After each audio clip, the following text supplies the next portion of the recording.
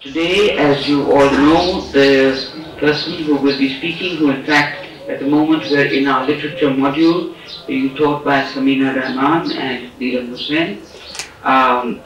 And we have Neelum Hussain who will be speaking on Othello, a post-colonial text, which has probably frightened a lot of non-literature people. But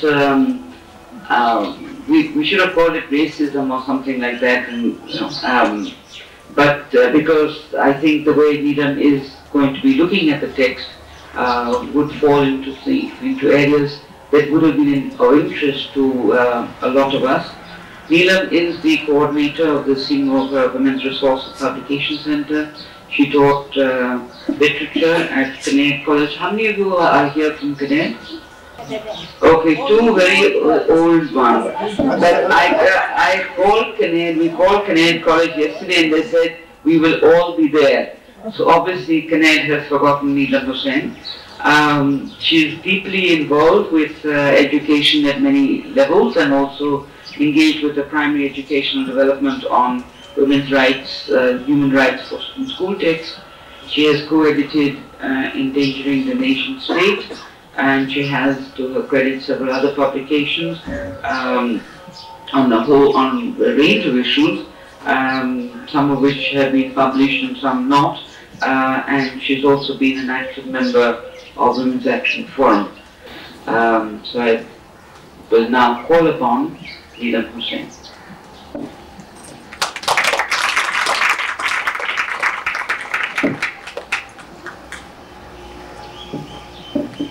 Thank you, Mani, and thank you, friends, for being here. It's nice to see so many friendly faces. It's also a bit scary to see so many friendly faces because they will know how to catch me out when I'm fudging things and put me on the mat. Actually, this is the first time I've taught the English course for women's studies here, and it's been enormously enjoyable. One was dragged into it, bullied by Bunny, but with between Meena and myself and Uma helping, it's been great fun. The decision to take up Othello for today's lecture has many reasons behind it. One was a lazy one. I'm teaching Othello in an A-level course at grammar school, so it's a text I'm engaged with currently. But largely also because I feel that it's a very contemporary text, especially in today's context. In our discussions over the past 2 or 3 days, when we've been talking of different texts and how we address them, one thing has been coming up again and again, and I'll refer to a comment made by Samina Rahman, that given our historical and geographical location as a post-colonial culture, it is not possible for us to look at literature, especially European or English literature, without engaging with European imperialism. Shaped, manipulated, and to a significant degree complicit as we are with 19th century Orientalism, we have been the products of Western imagination in the ways in which we have been presented or misrepresented or represented, and in ways in which that we have begun to see ourselves also. Now, Said has argued that this Orientalization, this discursive representation of the East has not happened simply as an act of imaginative necessity, but as an articulation of a relationship of power, of dominance of varying degrees of complex hegemony, and in which, precisely because it is a relationship of power, our position is rather complex. We are defined by the Orientalist discourse in a particular way, but we are also complicit in it. And the other aspect of these definitions is that it is not possible to enter into this improvisational enterprise where you begin to define somebody else by understanding or empathizing with them, to then manipulate them without somewhere being manipulated or directed oneself. So, although it is a power relationship and a relationship of dominance and control, it is not only the dominated who get defined, it is also those who dominate who are somewhere then defining themselves against that which they define as the other. And this is going to be crucial to my reading of Othello. I mean, in this power relationship, to continue with that a bit, our position is not too different from, and this is again a reference from Said's Orientalism, from Flaubert's Egyptian courtesan, who never spoke for herself, never represented her emotions, presence or history, but allowed him to speak for and represent her, to become in time a widely influential model of the Oriental woman. This does somewhere link up with Othello and us through the dynamics of the Othello-Desdemona relationship, but also the rhetoric of the post-11 September, the rhetoric that has come into, been activated or reactivated or breathed a new life into post-11 September, has divided the world yet again into two. On the one hand, we have the civilized West of Bush's speeches, on the other, the barbaric East, but unfortunately for East this time, read Muslim, the Muslim world. And this new representation has come as a sharp reminder of the fact that we are still part of the same imperial venture, although part of a new chapter which is still in the process of being written. And it is, as I said earlier, for this reason that I have chosen Othello as a subject for my talk, for this too deals with the improvisation of identity. An improvisation that is predicated on issues of power as it comes into play along the multiple axes of racial, sexual and cultural difference in the play itself. In this reading, I hope to highlight how in Othello, and I quote here from Anya Lumba's book on Renaissance drama, how common sense ideas of blacks are evoked, questioned and disclosed as misrepresentation. But crucially, this disclosure is interwoven with the disturbance to patriarchal authority and to the illusory nature of absolute power. And that is where the whole tragedy of Othello is located, comes into play and somewhere inevitably builds up into a tragedy which was unavoidable given the terms of its happening. Just to briefly recap the story of Othello for those who read it long ago or have not read it, Othello is about a black in Venetian society who has by merit achieved the position of a general in the army and has become indispensable to the security and the needs of the white Venetian state. He is, in that sense, an honorary white, a position very similar to so many of our immigrants, South Asian and other third world immigrants settled in Europe or England or America. He has acquired the language of the adopted country, the culture of the adopted country, the religion of the adopted country, and is also watching the interests of the adopted country. Remember, it is against the Turks that Othello is protected the state of Venice. He further gets integrated in that society through his marriage, because not only is he a black who has risen to a position of immense power in white society, he ends up marrying one of the prettiest girls in Venice from among the ruling classes, and this is Desdemona. And he wins Desdemona over, who falls in love with him and he with her, through telling her stories of his adventures. The interest, the contact between the two is established through the stories that Othello tells Desdemona. And this is an interesting point because just as he wins Desdemona through stories, he too is inscribed as part of another narrative which is being written in the story by Othello and by the other white Venetians with whom he is in interaction. what happens is that Othello and Desdemona get married. There is a great furor. Desdemona's father is horrified, takes the case to the Senate, which happens to be meeting at night because suddenly they've had news that the Turkish fleet is approaching Cyprus.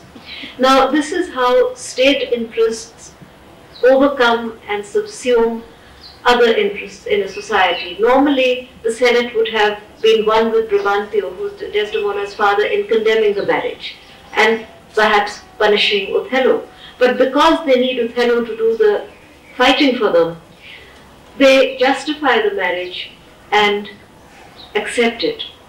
So here we have contending interests in the state, those of the family, signified by the patriarchal power of Brabantio, who claims absolute authority over his daughter. That is the basis of his attack on Othello. And on the other side, the equally absolute power of the state, which can decide a matter of law according to need or vested interest. The other characters in the play are Iago, who is in the army with Othello. He is his subordinate. He is known as the Ancient. I don't know what post exactly it signifies. Maybe Uncle will tell us who the Ancient is in the army.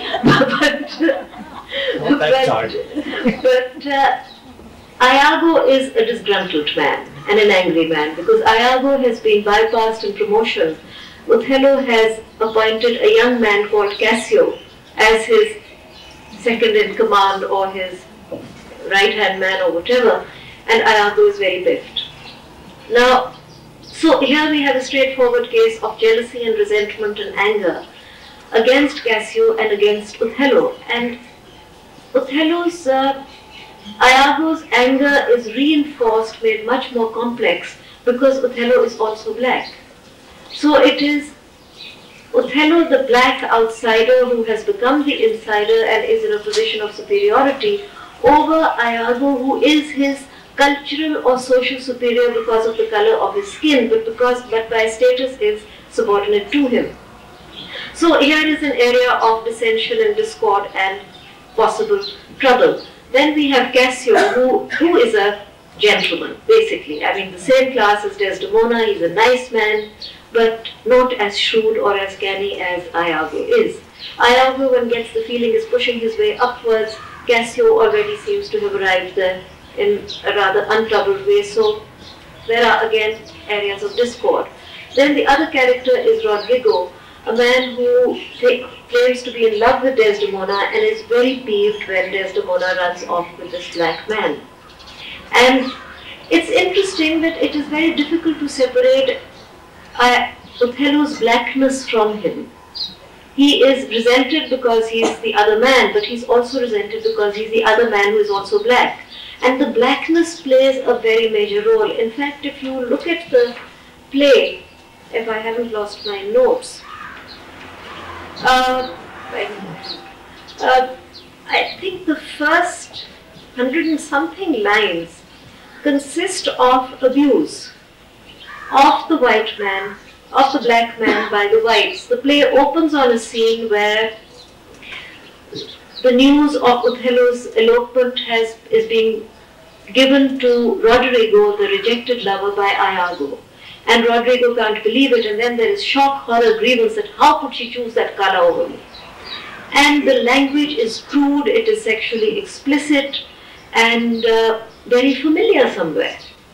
Very familiar if we look at the kind of language that comes into play when in Pakistan or perhaps in other areas of South Asia, when the man suspects his wife or daughter or whoever of disobedience or of any form of action which is seen as betrayal. Anyway, as I said, just to complete the story, Othello and Desdemona get married. They leave for Cyprus, where Othello has to go for his military duties, and taking with them Iago and Cassio and Rodriguez. And the other two women in the play are Amelia, who is Iago's wife, and Bianca, who is a prostitute. And these are the three women who represent a spectrum of, or a range of feminine positions or positions of femininity within the play. I mean, there are variations in degree, but when we look at it closely, there's not too much difference between them in terms of status or power. Anyway, Iago begins to plot and plan, and he sows the seed of doubt in Othello's mind that Desdemona is having an affair with Cassio.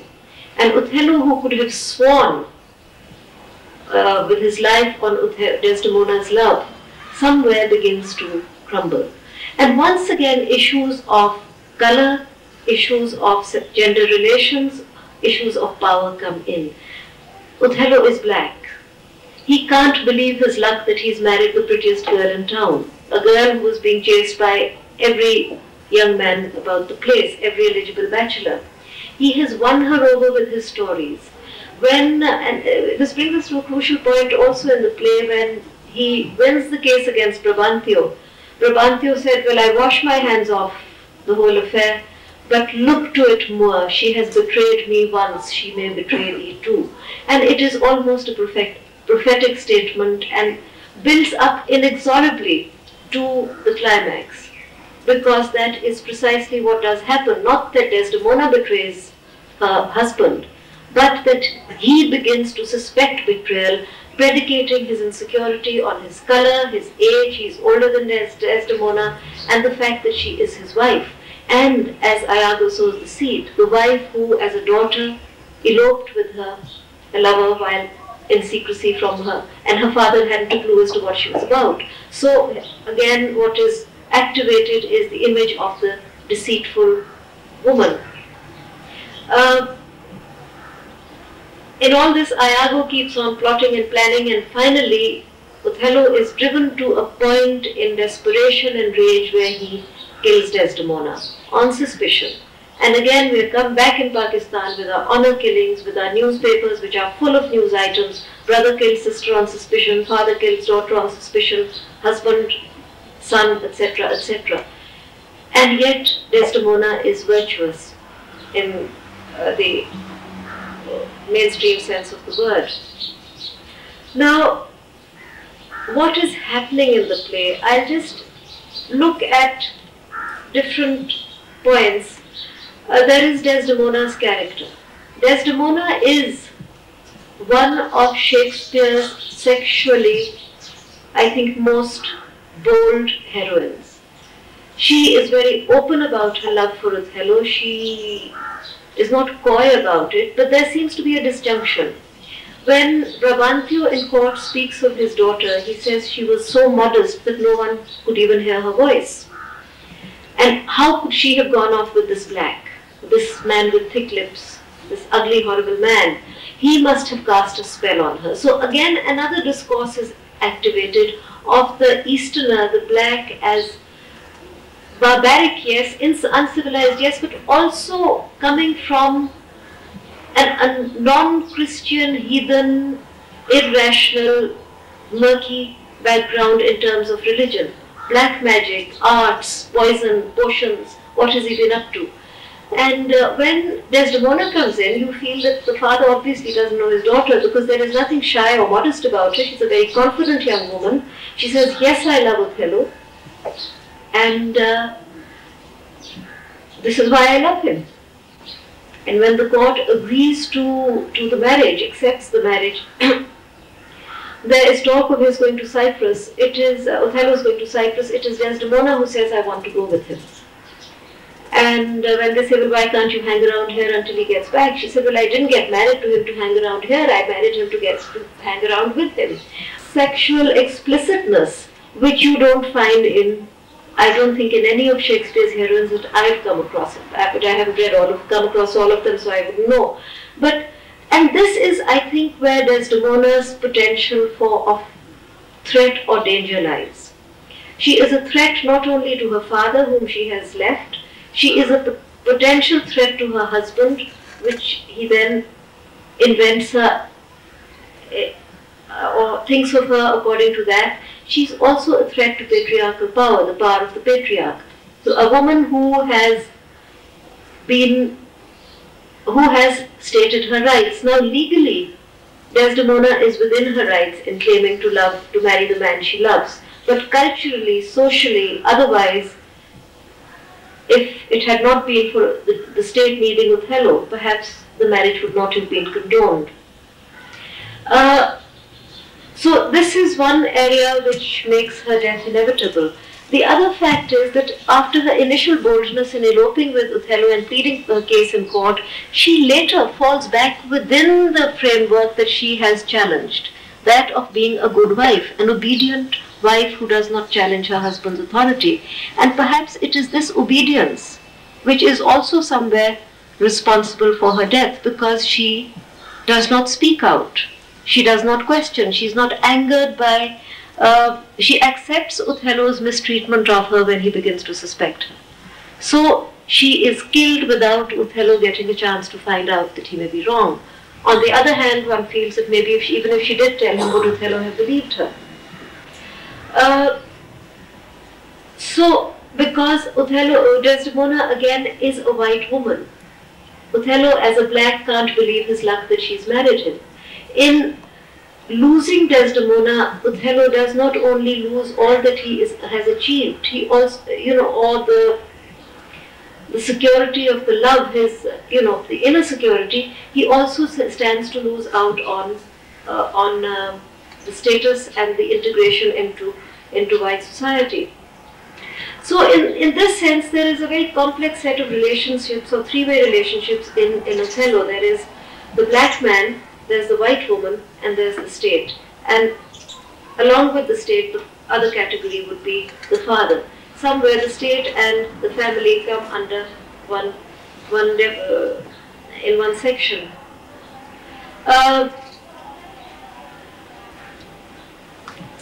Insofar as the language of the text is concerned, and we have been talking of how Othello is improvised by Iago, who plays upon his fears, who understands him enough, has enough of an imaginative understanding of him as the alien other to understand him and then to manipulate him. Now, Stephen Greenblatt has argued that this ability to empathize or to subversively manipulate the truth of the other is a European characteristic. A characteristic of what he calls, or what Professor Lerner has called, mobile societies as opposed to static societies. And Greenblatt links it with 16th century European expansionism, where the need to understand and subvert the other, to control the other, to manipulate the other for their own interests was part of European necessity at that time. Greenblatt then therefore sees Iago as a prototype of the later European, the later Orientalist who was to emerge during the time of the colonies, as a manipulator, as a puller of strings. At this juncture, Iago pulls the strings as far as Othello is concerned, and he pulls them very cleverly. It doesn't seem very clever to us reading the play because it's rather obvious. And in fact, during the play, Iago keeps on telling the audience, now I'm going to do this, now I'm going to do that. And that too is something which makes the play interesting. But obviously it works. And from sowing the seed of doubt to building it up to dropping a handkerchief in the wrong place, a handkerchief which Othello had given Desdemona, which then lands up in Cassio's apartment, which then Othello sees in Cassio's hands, is a building up to the murder. So there is this improvisation going on. Also, in the terms of this improvisation, behind his back, Iago always calls him thick lips. To his face, he's very obsequious or very correct. The other thing that we see happening is the way language is used to manipulate the stereotypes about black or Eastern or black people, basically. The blacks are lecherous, the blacks are overlustful, the blacks are deceitful, the blacks are irrational, the blacks are barbaric. And because all blacks are all this, and Othello is a black, therefore Othello is also all these things. And as I said initially, quoting Anya, that it is common sense notions of blackness which come into play, which are used to manipulate, to control, and to build up to the tragedy. So, and again, and I don't think I'm sort of exaggerating here, because to quote Fanon, he has argued that colonial discourse erases differentiation between its various subjects and treats all outsiders as black, and in identifying or locating its racism there is need to point out that it refers to political color rather than to the precise shade of non-whiteness. So there is an erasure of difference. We see it happening in the text when there is reference to Othello's religion. It is not Islam, it is not voodoo, maybe it is voodoo, maybe, but it's all flattened out. The differences are flattened out. The blacks, the East, the other is represented as a monolith, and therefore reduced and somewhere simplified. And in working now, I said that the dominant discourse manipulates the other, but also somewhere falls into that same trap itself. And somewhere it isn't Iago manipulating all the way. The material out of which he draws his manipulative discourse are things that he believes in. He cannot genuinely believe that Desdemona can fall for someone as ugly, he thinks is as ugly as Othello. Therefore, she has to get bored with him. So there's a debasement going on. He says, well, once the initial lust is over, she'll get bored with him, she'll look around, and Cassio is good-looking, young, at hand. It's inevitable. So in a way, he's inventing stories as it goes along. And what makes Othello particularly interesting is that we see a weave of stories being woven in front of our eyes on stage. Usually this kind of activity takes place behind the scenes, in a private relationship between the writer and the text. But here it's happening in front of us. Othello wins Desdemona over with the stories of his adventures. Iago narrativizes Othello and manipulates him. Desdemona is caught up in the narratives of her own femininity. The good woman, the deceitful woman, who is she, and in her own narrative of the obedient, loving wife. And she does love Othello and loves him innocently, in the sense that he can't see what's going on around her. And then there is Amelia, Iago's wife, Desdemona's maid and friend, and she enacts her role as a good wife and cannot see beyond the surface of Iago, whom everybody respects, who is known by all as a decent guy. Iago is clever that way. And even at the end, when finally the worm turns and she turns against Iago and says, he's done it all and he's responsible, she prefixes her anger with an apology, which says, even though I'm a woman, I am compelled to speak, even if it is against my husband, don't accuse me of disobedience. So somewhere it is the laws of the relationship, the laws of marriage, the laws of patriarchal relationships which are coming into play there. And then on the other end of the spectrum there is Bianca, who is Cassio's girlfriend, who is a prostitute, who loves Cassio, whom Cassio spends a lot of time with. And yet Cassio would never dream of marrying. In fact, when Iago at one point says, what about Bianca?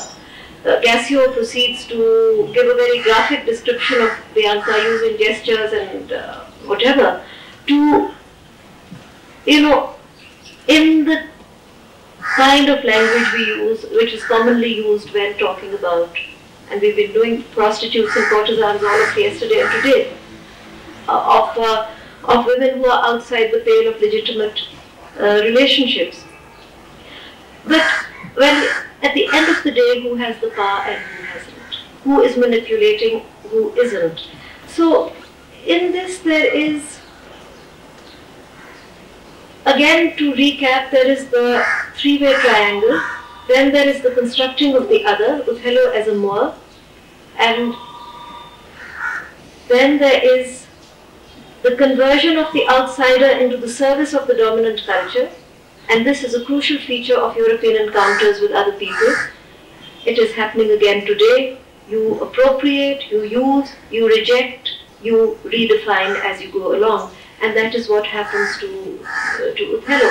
I think earlier I said that the whole play, I don't know if I didn't say, the play shows the progress of Othello from honorary white to rank outsider. And as the play develops, as the play builds up, and Othello's behavior also changes accordingly as his insecurities grow, the honors that have been heaped upon him in the first act, when he is the general whom the state needs, but by later the state needs less because the Turks have been driven back, not by Othello, but by a storm. But anyway, the threat is no longer there.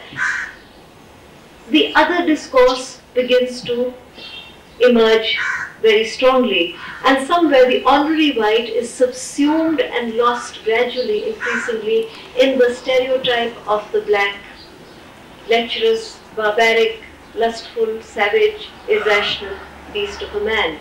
So somewhere then we see that the story which Iago began to invent in scene 1, act 1, taking a concrete shape towards the end, pointing again to the power of words, the power of language. And I think we today are very aware with the kind of, with the electronic media and what mediatic representation does, in the way how fictions can take on the garb of truth and mold reality. And the same happens with Desdemona, who, moving from a position of rebellion, and somewhere it reminds me of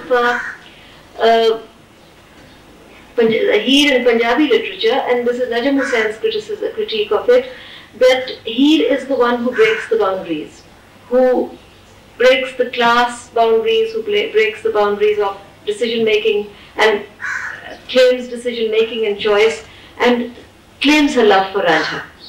Later, by the time the family has ostensibly accepted it, it is Ranjha who goes back. Ranjha, who has left his home and come out and become a yogi and given up the establishment, then decides to go back to give a conventional resolution to the story, and that is when the system takes over and Heer is killed. So somewhere Desdemona's act here is reminiscent of Ranjha, that having taken control of her own agency, in having claimed Othello, she then backtracks and falls back into the conventional position of a good wife, takes on the conventional role, the conventional attitudes, and perhaps that is where the seeds of her destruction lie. Because as the play builds up, you feel that there's nothing that can stop this. Othello's madness, Desdemona's uncomprehending grief, I think, when she can't understand the change in Othello, especially when he slaps her at one point, or even when he comes to kill her. And the dramatic tension in the play, its emotional charge comes in the conflict in Othello himself, where he cannot not kill that which he loves so much. And again, it says something perhaps about the demands of absolute power. What Othello demands, what Brabantio has demanded, is absolute control over the woman. And absolute control in the sense that any initiative, any act which claims agency is seen as a threat. And when that happens, that power becomes an impossible power. It cannot happen. It is just not possible, whether it is claimed by states or whether by individuals or by institutions. So the fear is inevitable, because absolute power is always already underpinned, founded on fear. It cannot happen otherwise. And Othello, making an impossible demand of his wife, brings his own fears into play and kills her. And so Desdemona doesn't understand, because Desdemona lacks that understanding which Iago has, to understand the other's truth and use it subversively or even to her own ends. She doesn't know what's hit her literally, or what's choked the life out of her. And So it's interesting, the play of discourses that comes up in this in Othello, the different readings it lays itself open to. As I said earlier, it is a play that is made up of a weave of stories. Iago shapes and controls Othello and his destiny. Desdemona, Emilia and Bianca are shaped by the stereotypes that constitute different kinds of femininity. Rodrigo and Cassio are manipulated by Iago. Rodrigo because he's the not so bright young man who thinks he's the great lover and ends up handing over all his money to Iago. And Cassio because basically he's a decent guy and he can't imagine that Iago could be doing what he's doing. As I stated earlier, the art of representation or misrepresentation is part of the dynamics of power relations, and it is, there is a mutuality in it. Those who initiate these discourses, shape others, are also somewhere being shaped by them, and this is where Iago sows the seeds of his own destruction, because he cannot envisage failure. He is so sure of himself, he's so sure that he's got everybody's measure, and really, you never ever can. That he doesn't know when that Emilia will finally turn on him and accuse him and betray him. That Othello will take out his knife and kill him. That Rodrigo will leave a letter condemning him. He has been so secure in his own superiority, in his own power, which he thinks is absolute, that he has failed to see what could have been so obvious to someone less imprisoned in his own sense of power, and so he too works his own destruction. Shakespeare's plays generally, and again, this is obviously not a point that I've thought up for myself, but I can't remember the critic who said it, says that in most of his plays Shakespeare does address issues of power and the impossibility of absolute power normally associated with kingship and monarchy. And inevitably, his plays deal with the collapse of a particular system or the other, whether it is Hamlet or whether it is Lear, whether it is through usurpation and the whimsical exercise of power, or the kind of whimsical exercise of power that Lear indulges in through his abdication. A balance has to be maintained, but once power becomes absolute and feels it can get away with just about anything, it builds up to its own destruction. And here in this we see this coming into play, happening not quite in that sense, but through the institutions of the family and through again the institutions of the state, which is a white state as opposed to a black man. So a different kind of dynamic is at work, and I think that is what made Othello interesting for me. I don't know whether my students enjoyed it, but I'm talking of my LTS students, but I definitely enjoyed discovering the play and I think boring them to death with it. I think I'll stop now, not because I can't go on and on, but I think I've gone on long enough.